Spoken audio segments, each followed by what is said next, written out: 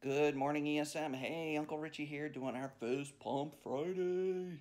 Hey, I hope it all is well going into spring break. Hey, no, regardless of what you believe, your faith, or whatever, have a blessed break. Peace, love, hope, forgiveness. Hope that all happens this week for you and your family. Hey, also, yeah, and when we come back, dang, it's going to fly. So make sure you're staying up on your work. All right, staying in touch with your teachers and whatnot. Hey, and yeah, ooh, hi, Mr. Turtle, how are you? Hey, fist bumps, yeah, these are the people that have shown uh, great attributes here at school: professionalism, respect, involvement, diversity, and excellence. That's our PRIDE acronym. So we want to remember them. And also, we have Spartan Pride Trivia Game winners. So we have a lot going on. Without further ado, let's get going. So the Spartan of the quarter for ninth grade was Emily Hughes, nominated by Miss Hinman. Woo! We got Emma Hajevic, nominated by Miss Walzozik in 10th grade. Great job. Woo! We've got Laura Sitnick, nominated by Miss Russo. Woo! And 12th grade, we've got LaRon Jefferson, nominated by Miss Corbett. Woo! Congrats. Those were our Spartan of the quarters. Now our March fist pump winners. We got Connor Strong from Miss Kakamo. Woo! We got Lauren Hennessy from Miss Shug. Woo! We got Madison Hill from Miss Keebler. Woo! We got Anupa Dalla from Miss Carucci. Woo! We got Priscilla Allen from Mrs. Lorenzo. Woo! And last but not least, our Spartan Pride trivia winners. We got Christian Moon. Yes. We got Cody Smith. Woo! We got Maddie Russo. Yeah. We got Jamie Duff. All right. And we got Morgan Ransom. These were all Spartan Pride trivia game winners. That's it for today. Have a great break, and we'll see you when we come back. Richie loves you.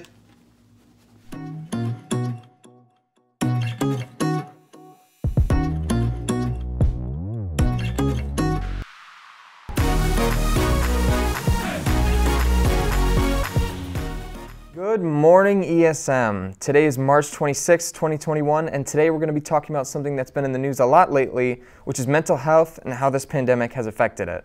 So first, we're going to throw it to Olivia with news.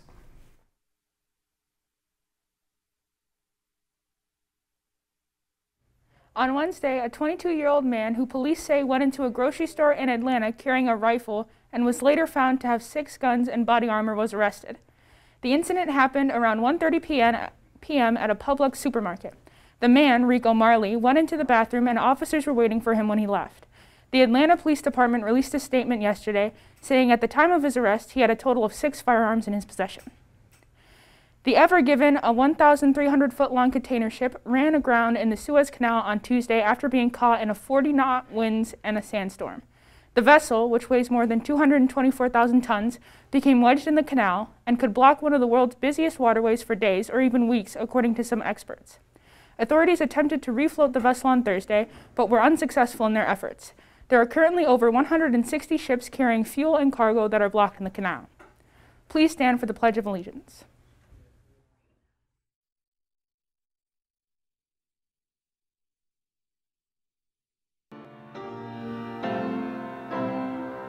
I pledge allegiance to the flag of the United States of America and to the republic for which it stands, one nation under God, indivisible, with liberty and justice for all. Hey Spartans, Student Forum is back. Please come join Student Council to voice your opinions and concerns. We will meet in the large cafe on Friday, March 26th during 3rd block. If you are a virtual student, a Google Meet link will be posted in your Google Classroom on that day. We will be discussing the pros and cons of hybrid learning and what we as a community can do to bring out our ESM spirit. If you have any questions, please see Ms. Hart or email him at rhart@esmschools.org. All lifters, the weight room will be open during spring break from 2 to 4 p.m. on Monday, the 29th, Tuesday, the 30th, and Thursday, the 1st. Please contact Coach Gillespie if you have any questions. So today we have with us Ms. Smith, which is one of our school psychologists and leaders in the Sources of Strength. Yesterday we had a news stories talking about the events at Lemoyne College following the death of one of their students. So do you think this story has been an isolated case over this year? No, I think that this is something we've seen throughout the course of the pandemic, that people are struggling with mental health and feel, what the feelings of isolation have brought upon them. So what about at our high school specifically? So what hit on, I'm sure students here at our high school have been struggling, and we've been doing a lot of work down in the counseling office. But the story yesterday, it dawned on me that people here may not know this year in particular, because we're in so many different learning models, that there are supports if you need them here, that people can reach out for. Just nationally, there's a suicide prevention hotline. Here at ESM High School, we have the principals hotline. We run a system here called Sources of Strength that looks to not so much focus on stories of trauma or hurt, but really focus on hope and perseverance and resilience and the protective factors that go along with that. Yeah, so I just wanted to make sure I came here today and people realized, because of the Lemoyne College students that reached out yesterday, protesting to want to have some extra mental health support, I wanted to make sure that students here knew that there are people and places and things in place if you're feeling sad, isolated, or alone. Yeah, thank you. So do you think that there has been an overall increase in stress among students?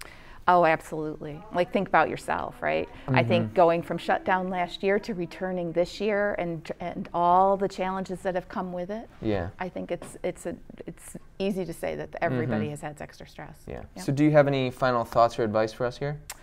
I just want people to know that you're not alone. We need to work together to break the codes of silence. If you see someone struggling, we need to be really good at reaching out, connecting them to people who can help. We're all in this together. Yeah. Thank you. So now we're going to go to weather with Gabby.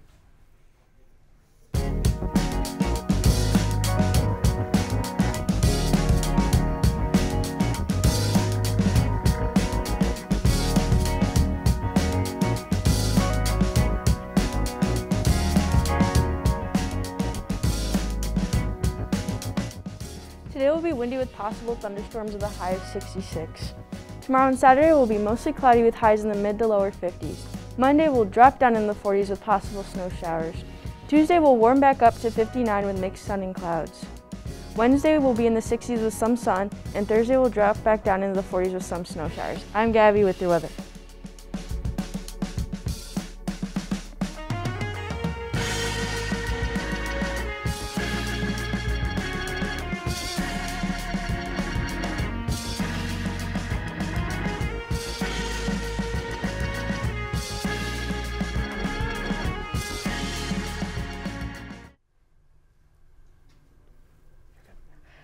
Good morning. Happy Friday, Central High School. This is Mrs. Ward telling you that we made it through another week and we're wrapping up our Pride Spirit Week, and I'm taking a moment to talk to you a little bit about excellence. So excellence isn't about meeting a standard, it's about setting the standard. In my professional life, I strive for excellence in two categories. One, for myself, what does it mean to be my best self, and how do I grow myself professionally, learning more about what I'm passionate about, learning new skills, and how can I constantly be looking at how I need to reassess, set higher goals. Once I reach them, where is this really aligning with what my ultimate goal is? And then as a team, am I bringing my best self to my team? What benefits can I bring? What strengths can I bring? How do I utilize other people's strengths to help build us together as a unit? So it's really about what we do with our goals and how we align them and work hard to get to those steps. Now, what about excellence for students? So excellence is the result of caring what we do and of putting our very best effort into what we care about. So your personal excellence is going to look different than somebody else's, but make sure that you're striving for what is important for you and what those goals are. So academic, social, personal, extracurricular, set your goal, reassess, take steps to get you there. When you do get there, set the bar higher. If you don't get there, then adjust the goal. Excellence is being your best self. Have a great spring break.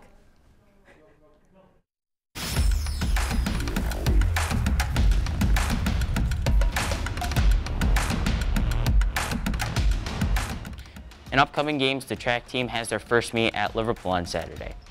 No spectators allowed. The girls volleyball team plays at 11:30 at home against Cortland.